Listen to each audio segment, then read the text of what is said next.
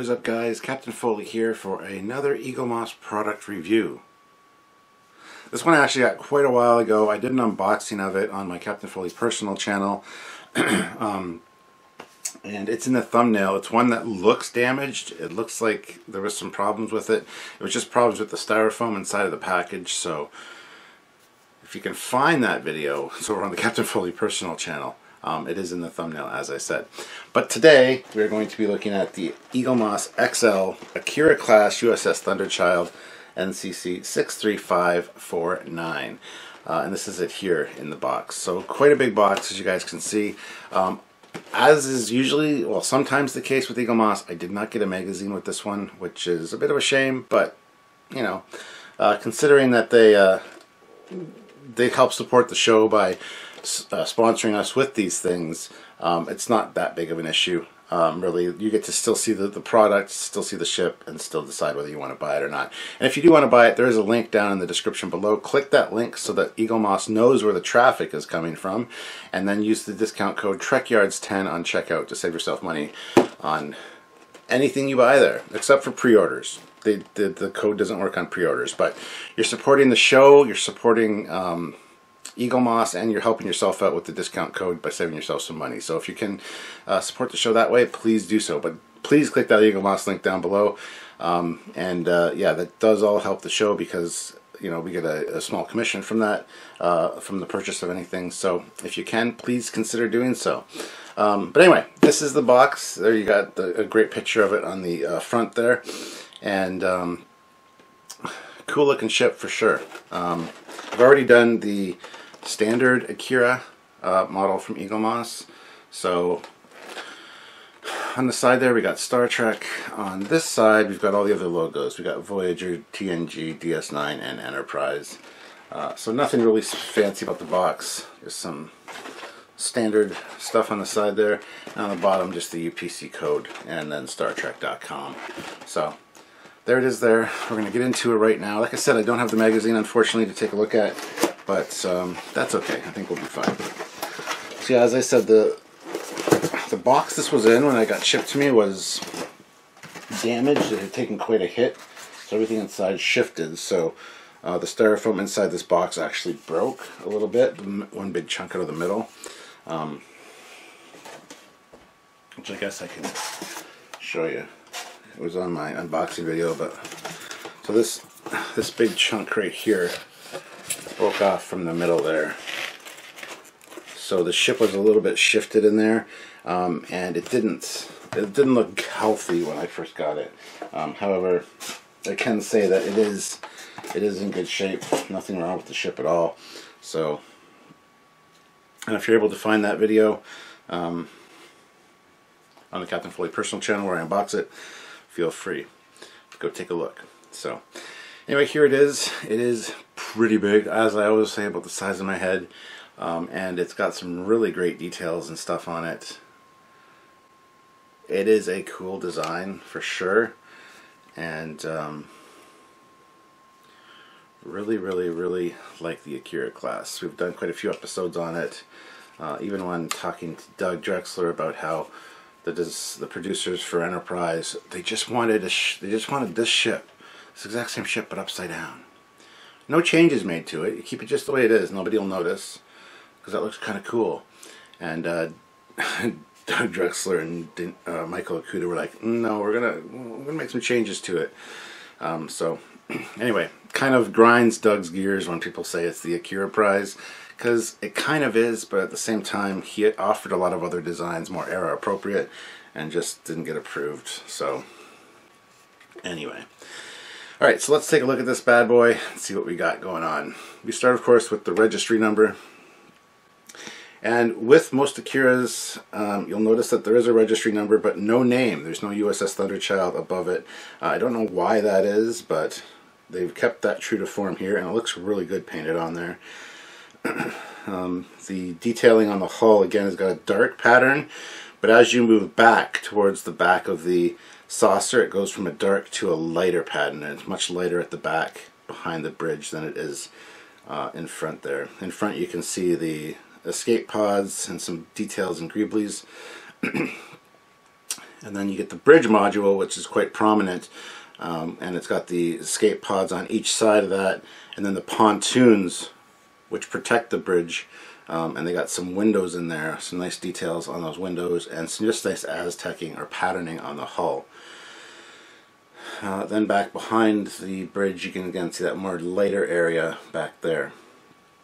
Moving to the side of the saucer, you get some escape pods again, some really good window details. The windows are really great on this model. And there's no little divots for the windows, so they aren't misaligned at all. They look really good. Again, some detailing, hull detailing as far as texturing goes, like almost like a paneling.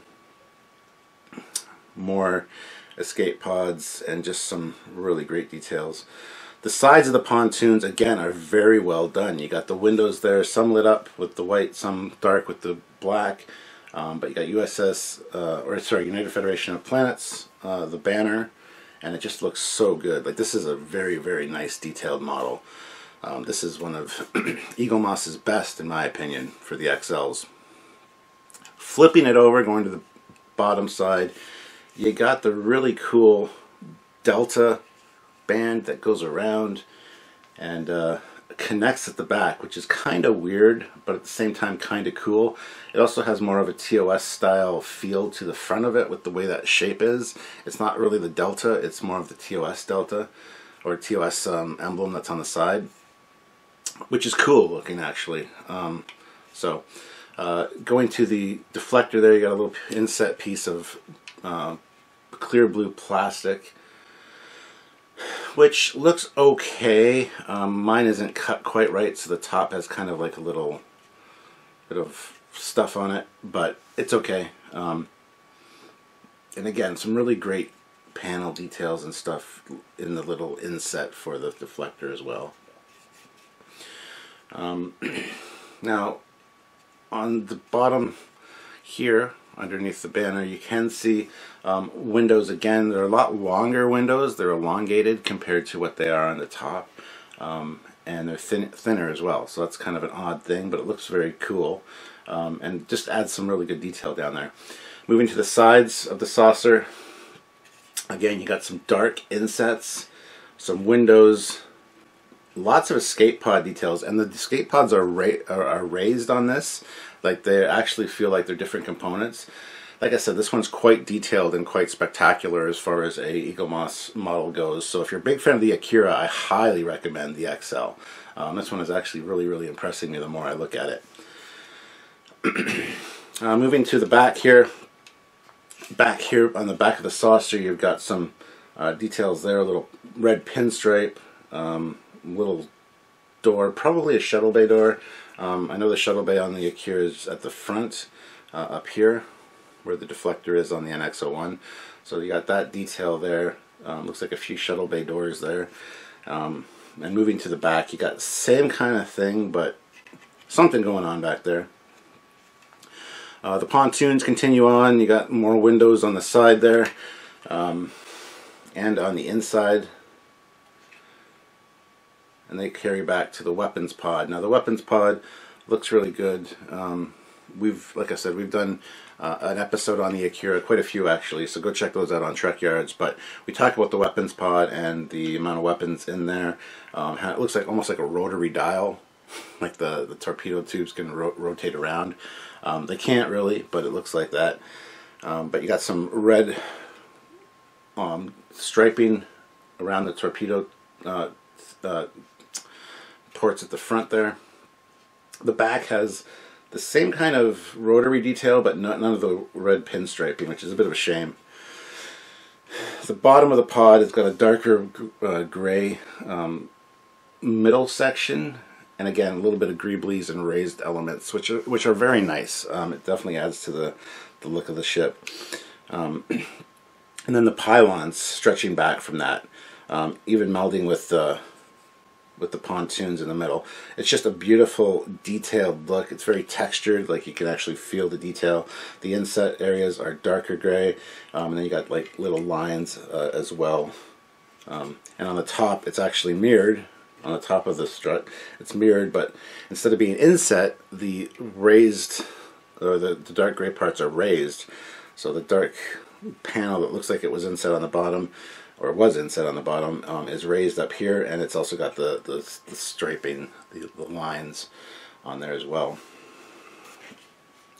Now moving to the nacelles, very unique nacelles on the Akira. The inside of the nacelle doesn't have a lot of detail really. It's got some paneling again, a little bit of a raised section at the front there, and at the back another raised section. No real details on it per se, but it's just like vents. It's got like a little vent split at the back. So that, yeah. Going to the other side though, you get a lot of great detail. You see the Bizarre collector there, and the clear blue plastic again. Now these elements do glow if there's a light behind them.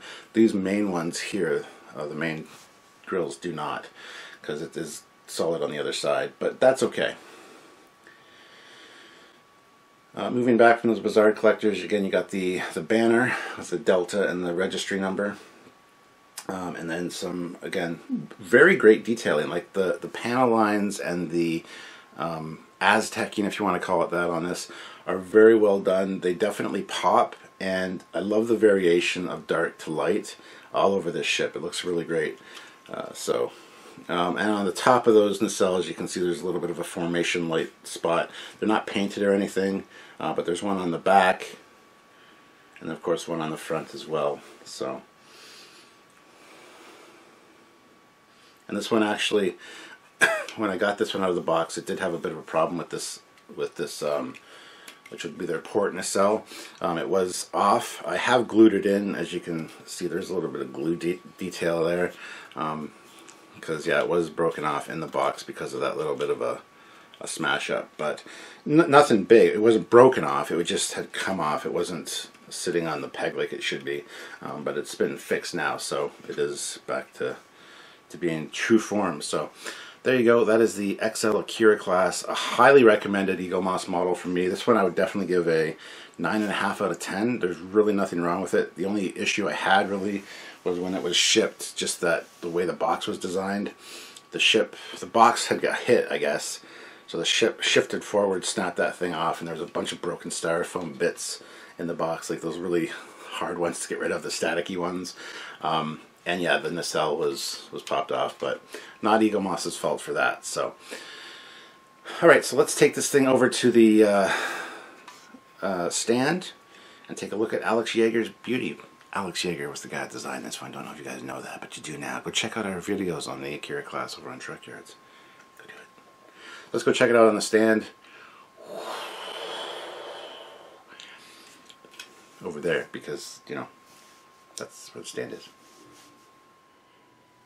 Alright, so here she is on the stand. You see some more of those details up close and personal. Again, this is a highly recommended model from me. Eaglemoss, I think, really hit it out of the park with this one. They really liked this model, I guess, because they really did a fantastic job putting this thing together. It is stunning, and the size is incredible. The stand is quite sturdy. It's got nice wide tongs because it grips in at the back there pretty well. Slots in really good, so definitely get some nice angles with this thing. If you put it on a lower shelf, again, you got that fantastic Akira silhouette. It's a great looking ship. Really appreciate it more and more the more I see it. Going to an eye level shelf, again, because of the angle, which I'm not a huge fan of the angle of a lot of these stands.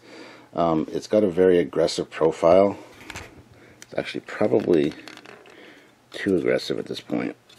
I don't think that's seated in there quite as well as it should be. Yeah, I don't know.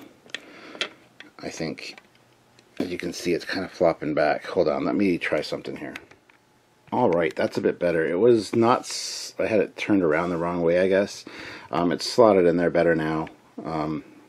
It's not quite as an aggressive lean on it, but yeah, on a eye level shelf, you know, I'm not a big fan of it from the side, honestly. The profile is kind of but you turn it like that, you got an aggressive look to it.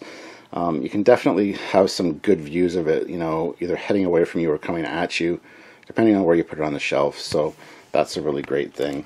If you go to an upper shelf, again, same kind of deal. You can definitely get some good looks of it. There's a lot of detailing on it, like I said, from the raised escape pods to the clear blue deflector there, to just the really cool pennants that attach around to the back. So lots of great ways to display it and have it look good on shelves. So overall, a fantastic ship. I would definitely recommend this one to anybody that's a fan of the Akira or just Eaglemoss ships in general, because this is by far one of the best Eaglemoss ships out there as far as detail goes and things like that. As you can see, there's a lot of fantastic detail there, and the raised paneling and the raised elements, the phaser strips and the escape pods really add life to it, and you don't get that with all the Eaglemoss ships. So there it is, guys, the USS Akira, well, the Thunderchild, but you know, the Akira class from Eaglemoss. That's the XL version. If you haven't checked out the standard version, I suggest just typing in Trekyards or Captain Foley Akira review, and you'll find that one as well. The little one is also very good, but this one is much better. So if you can, please consider doing that. Also, click the link down below to head on over to Eaglemoss and get yourself your own XL version if that's what you really want. I'd really appreciate it if you use that link. Click the link, head on over there, and then use the discount code Trekyards10 after you've filled your cart. And you'll save yourself some money and help us out at the same time. So anyway, guys, that's it for now. Thank you so much for watching. As always, subscribe to both channels, Captain Foley's personal channel as well as Trekyards, and check out other videos by us as well. Anyway, guys, until next time, I'm Captain Foley, signing off. Bye-bye.